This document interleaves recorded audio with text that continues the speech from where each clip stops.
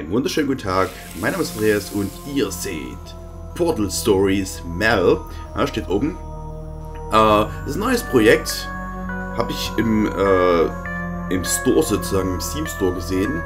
Ist eine kostenlose Modifikation für das altbekannte Spiel Portal 2 und jeder, der mich kennt oder meinen Kanal kennt, weiß ja, dass ich mit Portal 2 damals angefangen habe, das zu Let's Playen, Community Maps, und da dachte ich mir, kann man sich auch mal diese Modifikation geben.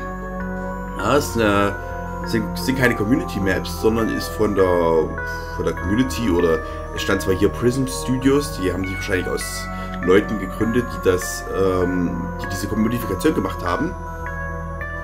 Und dachte ich mir, da guckst du mal rein, ja, zumal es kostenlos ist und vielleicht gefällt es ja auch euch, vielleicht wollt ihr es ja mal spielen. Und wenn nicht, guckt ihr mir einfach zu, ja, ich würde mich freuen. Und ja, da will ich gar nicht lange reden, da machen wir einfach hier ein neues Spiel. Ja, es gibt hier offensichtlich 5 Teile, 1952 ist der erste Teil, die anderen möchte ich euch jetzt nicht zeigen, wie die heißen. Und einfach starten. So, hier sieht man gleich Ladebildschirm.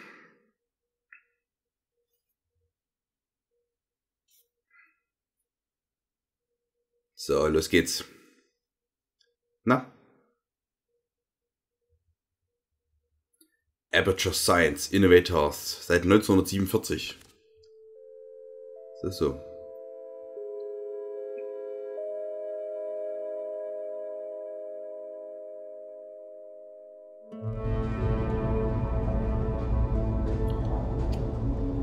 Teil 1, 1952. Is this thing on? Yeah, okay. Greetings, astronaut, war hero, or Olympian. My name's Cave Johnson, and boy, do I have something to show you. You're here because you're the best the world has to offer. I don't say that lightly, mind you, so take that as one of the biggest compliments you'll ever get in your life, even if you don't know who I am. In the beginning, I started a shower curtain company, making asbestos-laden shower curtains for the military. But I kept dreaming bigger and better. And you know what? That dreaming became doing. Lots of doing. Which brought you here. You're riding into the little Michigan town of... wait. Where are we again? Okay, so... This town doesn't have a name yet, as we're the ones who built it, but that doesn't matter. Point is, you're riding there, and you'll soon be Aperture Science Innovators. We're still getting some of this stuff together, but there's a lot of science we can do in the meantime. You've been selected from a large group of candidates for a special test in our temporary testing areas.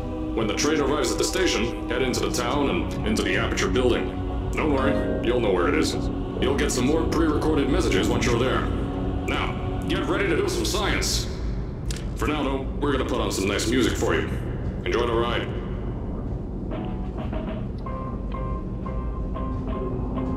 So, mal wieder Musik. Außerdem habt ihr gerade meinen Mail-Client mal wieder gehört, ne? Den muss ich unbedingt ja nochmal ausstellen.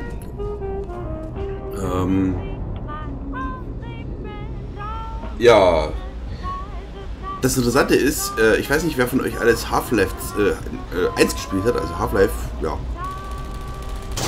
Hier. Alright, you're now arriving at Aperture Central Station. Wait. Chris, get over here. How do you spell station? Okay, think about that for a second. Okay. Does station have an extra O before the I? Alright, listen to me. Pack your things. Because you're fired! Get out of my office. Out. Get out. Out of my office. Oh, I can't re-record this.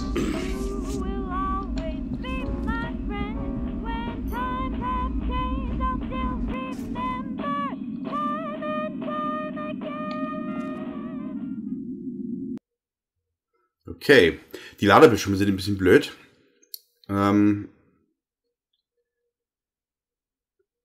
Wobei das bei Portal ja auch so war. Bei Half-Life 2 war es ja cool, dass du sozusagen, da haben sie auch also zwischengeladen, aber da waren nicht extra Bildschirme, sondern das war quasi direkt das Spiel. Ja? Und wenn man irgendwo an Levelgrenzen gekommen ist, kam quasi einfach nur in der Mitte des Bildes eine kleine Einblendung, wird geladen oder so ähnlich, und dann ging es quasi nahtlos weiter. Ja? Was ziemlich geil war, die haben quasi von dort, wo 2 Level miteinander angrenzen, haben sie den Raum sozusagen geklont. Das war teilweise wirklich so ein extra Raum, wo man nicht viel hatte. Den haben sie einfach geklont.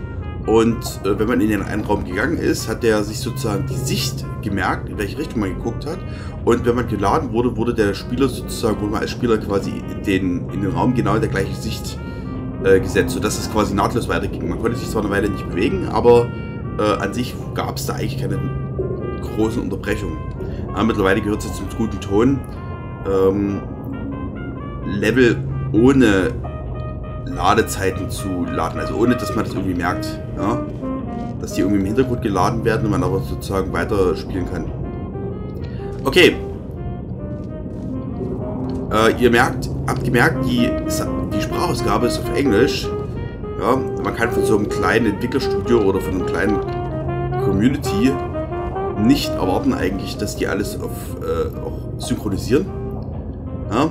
Der Text ist zumindest synchronisiert gewesen. Zumindest stand halt da hier 1952 Teil 1. Ne? Ja. Ansonsten, für diejenigen, die Half-Life 1 gespielt haben, war das quasi genau das gleiche mit dieser U-Bahn. Ja, dass man sozusagen eine lange Reise gemacht hat, immer wieder was gesehen hat und so, aber sich eigentlich nicht groß bewegen konnte. Ja? Auch bei Portal 2 gab es ja am Anfang den Zug, wobei der eben nur sehr kurz war dort. Aber hier ist nett.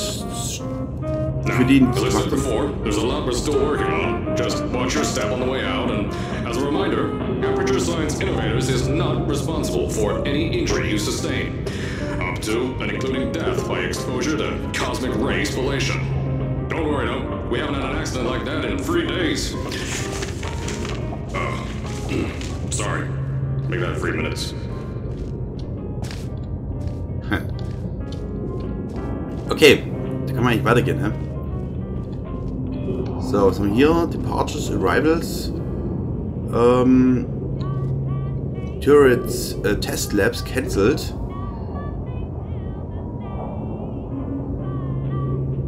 Ach, ich will ja hier gucken bei Arrivals. Visitor Entrance.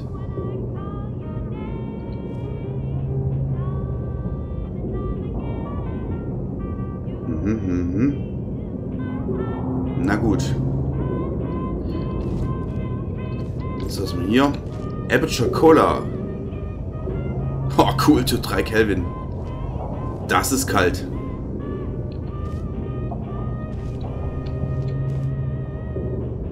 So, hier WC ist out of service. Scheiße, und ich muss so dringend mal. Ne, ich verkneife mir. Gehe ich nach Hause. So, was haben wir hier noch? Ein Ticketschalter. Oh, da ist sogar einer drin. Hallo? Hey, nicht schlafen. Mist. Da kam ich wohl nicht zurück. Na gut. So. Aperture Subway System. Hier wieder ein Plan. Destination. Area to be.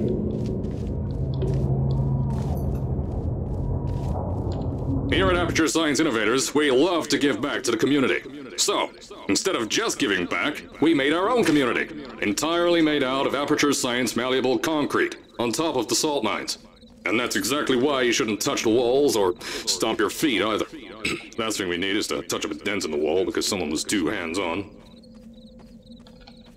Den Spielplatz. Es war sehr dunkel, aber irgendwie habe ich den Eindruck, dass man hier nie so wirklich hochkommt. Hier ist keine Leiter oder so. Ah, wahrscheinlich, weil man dann über Levelbegrenzungen gucken könnte. Leider kann ich hier auch nicht hochlaufen. Oh, hier sind die Sprossen rausgebrochen. Ah. Na gut. Das hat alles in einem sehr maroden Zustand.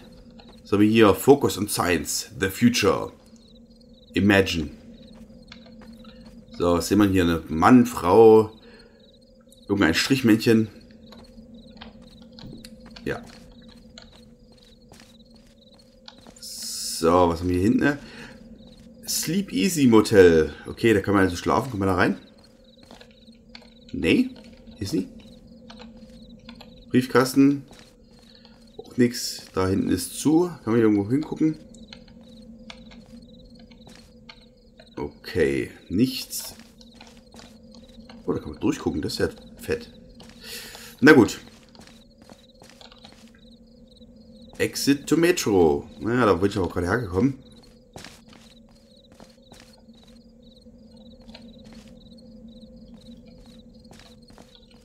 Kommen wir Uni rein?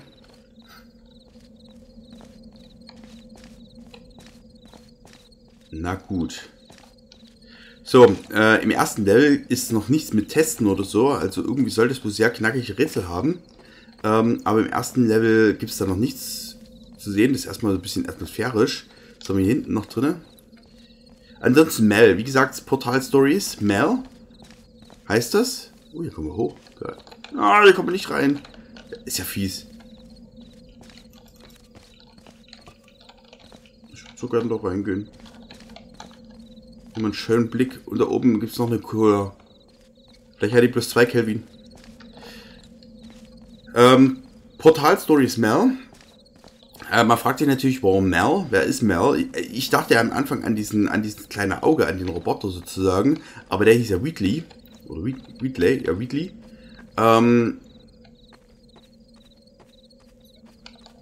Und angeblich soll MEL die Protagonistin von Portal sein und Portal 2, also die Frau, die man da sozusagen steuert.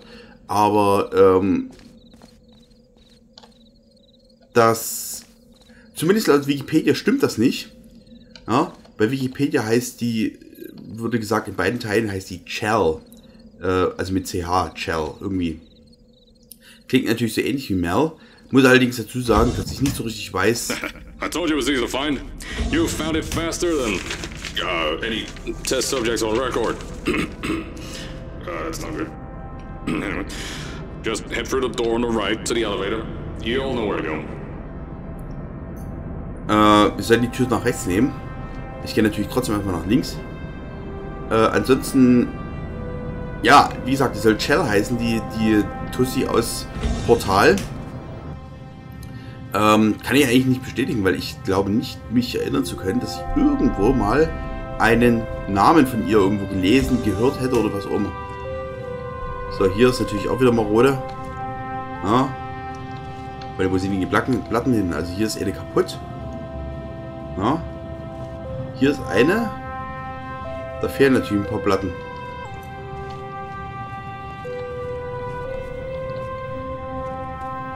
Da oben sitzt einer drinne. Mit Auto rein. Ja, das Auto hier rein. Achso, hier hinten durchs Tor wahrscheinlich.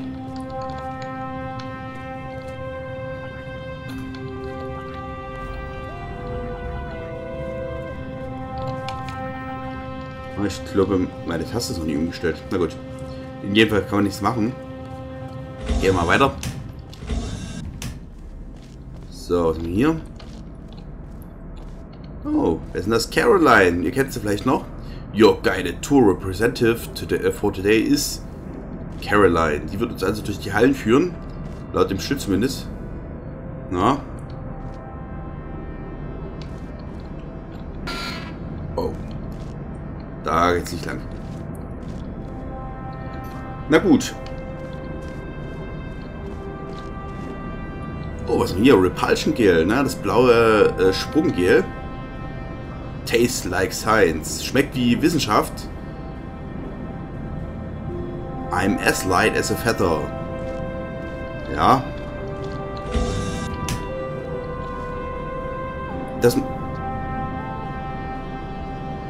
Also das erinnert mich ein bisschen an Mass Effect. Da war doch auch bei Mass Effect 2 oder so, waren die doch auf so einer Raumstation, die auch so ringförmig aufgebaut wurde, wo sozusagen das in der Entfernung nach oben ging, oder? Täusche ich mich? Naja. Welcome, Test Subjects. Please sign in with the risk. Was? Receptionist before proceeding to the lounge. Wir sollen uns also beim Rezeptionisten hier eintragen, bevor wir in die Lounge können. Hier sieht es aber... Da saß keiner. Oder? Nee. Bedienung! Bedienung! Caroline! Ach Mist.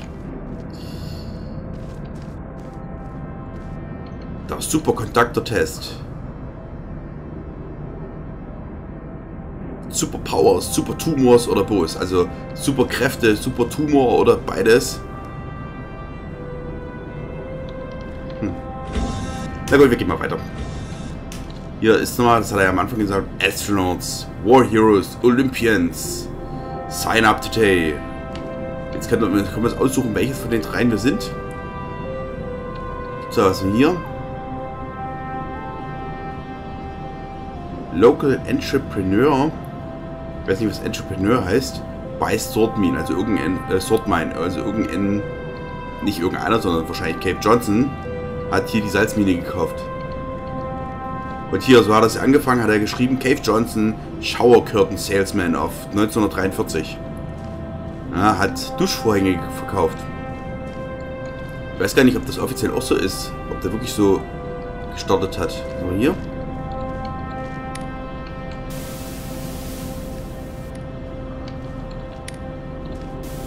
Da ist nichts. Aber es sind Leute drin. Na gut. Das ist übrigens das erste Mal, dass ich Leute in dem Portalspiel sehe.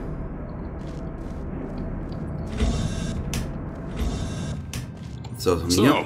At first, I wanted to put in a long flight of stairs that spiraled down through the old salt mines down here. Give the test subjects a great view of the place. But no! The zoning boards on my bean counter said that's why they invented elevators. So, when someone in a wheelchair threatened to sue, my former boys chickened out of me and built this elevator to go to our temporary offices. I'm still working on those stairs, and those guys are working on getting new jobs. Seriously though, the stairs aren't ready, so get on that stupid elevator. Okay, für diejenigen, die es verstanden haben, ne? Wir fahren jetzt irgendwie in die Salzminen runter. Ne?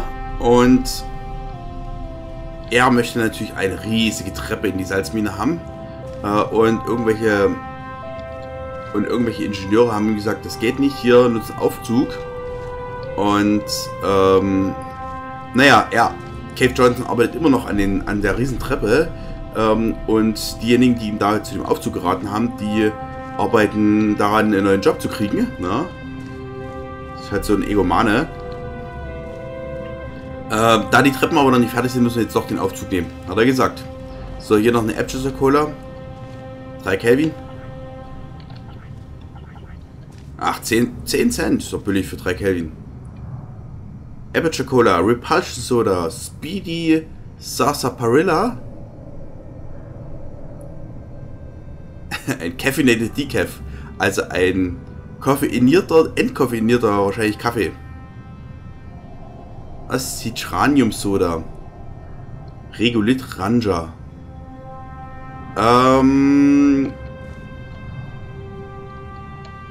Irgendwie klingt alles nicht so richtig gesund, außer vielleicht die Aperture Cola. Aber 3 Kelvin.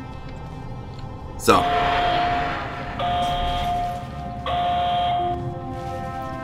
Und geht den Alarm an, wenn ich hier reingehe. Und es wird geladen. So, eigentlich dachte ich mir, machen wir 15 Minuten Folgen. Ne?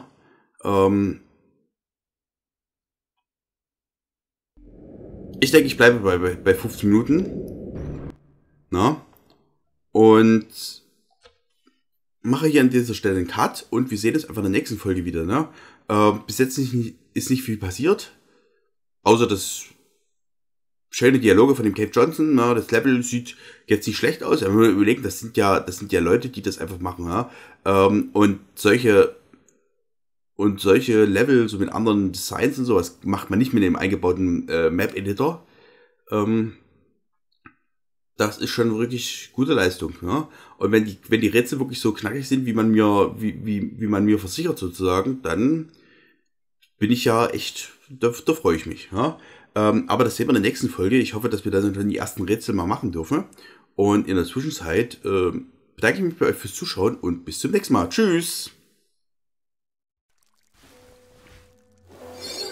So, ursprünglich wollte ich ja eigentlich kein Outro machen, ne? Dachte mir eigentlich, das ist bloß ein kleines Projekt, guck's dir mal an, machst mal ein paar Videos davon und so, gar nicht viel Aufwand, ne? Und dann habe ich aber jetzt gesehen, weil ich sozusagen schon weitergespielt habe, das sind richtig geile, knackige Rätsel, da kann ich nicht einfach bloß ein 3 Folgen Let's Play machen oder so, sondern es wird schon ein bisschen länger. Das bedeutet, auch hier gibt es wieder ein Outro für euch und ich hoffe, es gefällt euch. Also bis zur nächsten Folge, tschüss!